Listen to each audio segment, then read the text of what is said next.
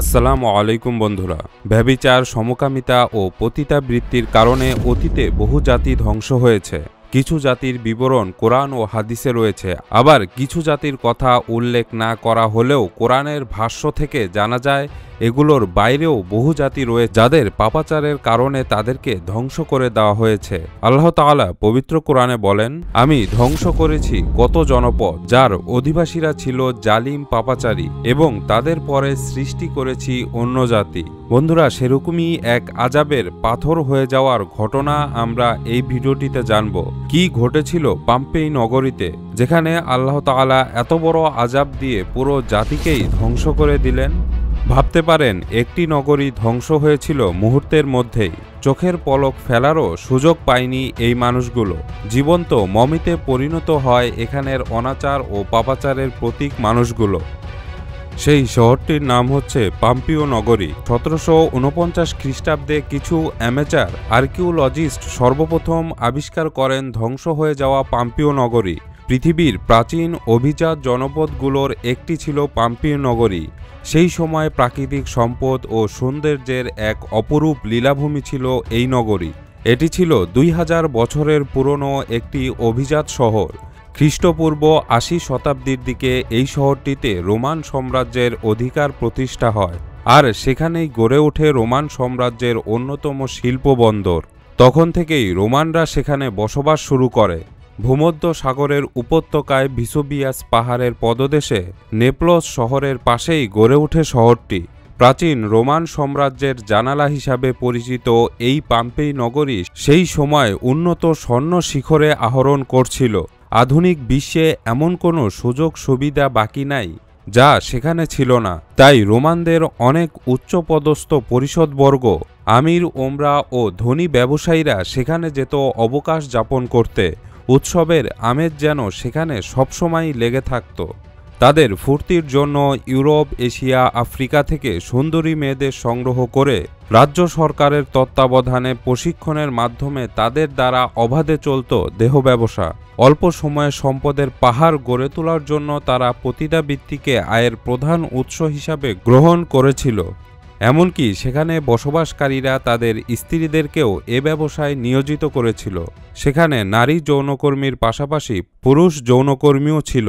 তারা লূত আলাইহিসসালামের জাতির মতো এতটাই নিচে নেমেছিল যে সমকামিতা, উন্মুক্ত যৌনচার, নেশাগ্রস্ত হয়ে দলবদ্ধ যৌনচার, গৃহপালিত পশু তাদের এই বিকারগ্রস্ত যৌন নিগ্রহ থেকে বাদ পড়ত না। তারা উন্মুক্তভাবে তাদের শহরে চিত্র, মূর্তি এবং বিভিন্ন দৈনন্দিন আসবাবপত্রের ভিতরে উলঙ্গ চিত্রকলা শুরু করেছিল। রাজা ফ্রান্সিস এক পর্যায়ে পম্পের দৃশ্য দেখে বলতে বাধ্য হয়েছিল, এ শহর আর ঘুরে বের করার দরকার নেই। নিজের পরিবার, স্ত্রী, ছেলেমেয়ে সহ পম্পেই দেখতে এসে এই অস্বস্তিতে পড়ে যান তিনি। প্রায় 100 বছর ধরে এই ধ্বংসপ্রাপ্ত শহরে কাউকে প্রবেশ করতে দেওয়া হতো না। বারবার দর্শনার্থীদের জন্য এটি খোলা এবং বন্ধ করা হতো। 1996 সালে শহরটি সবার জন্য খুলে দেওয়া হলেও এখানে এজ রেস্ট্রিকশন দেওয়া আছে। তাদের শহরের দেওয়াল জুড়ে পর্নোগ্রাফি পেইন্টিং আর পর্নোগ্রাফি খোদাই করা গ্রাফিটো আঁকা। কওমে লূতের উপর আল্লাহর আযাব আর তাদের নোংরামির প্রমাণ শুধুমাত্র ডেড সিতেই আর ইতিহাসেই সীমাবদ্ধ। আর পম্পের নোংরামি আর নগ্নতার সাক্ষী এখন পম্পের দেওয়ালে দেওয়ালে। তাদের বিনোদনের জন্য জনসমাগম করে বিপুল জনতার সামনে তারা মানুষ ও পশুতে, কখনো বা মানুষে মানুষে যুদ্ধ বাঁধিয়ে দিত। এই মানুষ ও পশু বা মানুষে মানুষে একে অপরের সর্বশক্তি প্রয়োগ করে যতক্ষণ না রক্তাক্ত করে কোনো একজন চিরতরে দুনিয়া থেকে বিদায় না করত, ততক্ষণ পর্যন্ত চলত এই বর্বরচিত অমানবিক খেলা। আর এই মরণ খেলা উপভোগ করত সে সময়কার রোমান অভিজাত শ্রেণীর দর্শকেরা।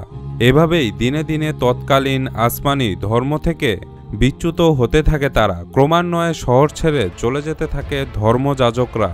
এমনই এক অমানবিক, ঘৃণ্যতম ও বর্বরচিত সমাজ ব্যবস্থা যখন সেখানে মাথাচাড়া দিয়ে উঠল, তখনই নেমে এলো মহান স্রষ্টার আযাব।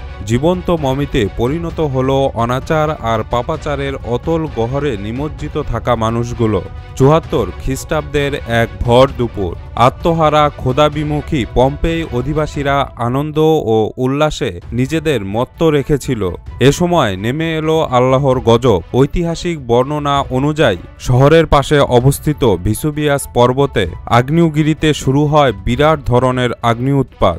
ফলে প্রচণ্ড এক ভূমিকম্পে কেঁপে উঠল পম্পেই এবং ভিসুবিয়াস পর্বতের অন্য প্রান্তে থাকা হারকুলিয়াম শহরসহ পুরো এলাকা গর্জে উঠে ইউরোপের ইতিহাসের সবচেয়ে ভয়াবহ আগ্নেয়গিরি ভিসুবিয়াস।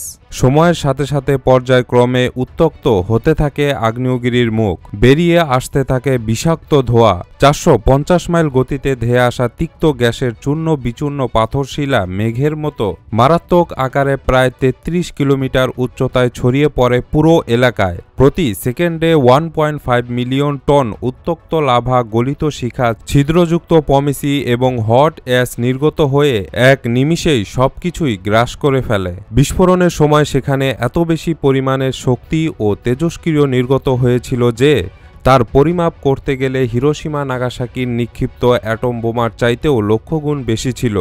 প্রায় 16 থেকে 20 হাজার মানুষ বসবাস করত জনপদটিতে। 13 থেকে 20 ফুট উচ্চতার আগ্নেয় ছায়ের নিচে 80 কিলোমিটার এলাকা চাপা পড়ে যায়। ঠিক একদিন এক রাত পর যথারীতি বিস্ফোরণ ও আগ্নেয় উৎপাত বন্ধ হয়ে যায়। এভাবেই পৃথিবীর বুক থেকে চিরতরে আদ ও সামুদ জাতির মতো আরও একটি অবাধ্য জাতি ধ্বংসের অতল গহ্বরে হারিয়ে যায়।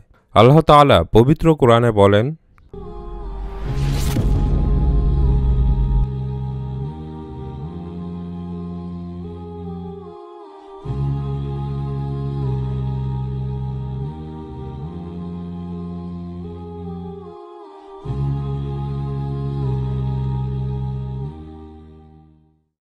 আল্লাহ তাআলা যেন পবিত্র কোরআনের আয়াতটি অনুসারে আমাদের এসব ঘটনা থেকে শিক্ষা নেওয়ার তৌফিক দান করেন। পরবর্তীতে এ ধরনের আরও ভিডিও দেখতে চাইলে ORI চ্যানেলটিকে সাবস্ক্রাইব করুন এবং পরবর্তী ভিডিওটি আপলোড হওয়ার সঙ্গে সঙ্গে দেখতে চাইলে সাবস্ক্রাইব বাটনের পাশে থাকা বেল আইকনটিতে ক্লিক করুন। আজকের মতো এ পর্যন্তই। আসসালামু আলাইকুম।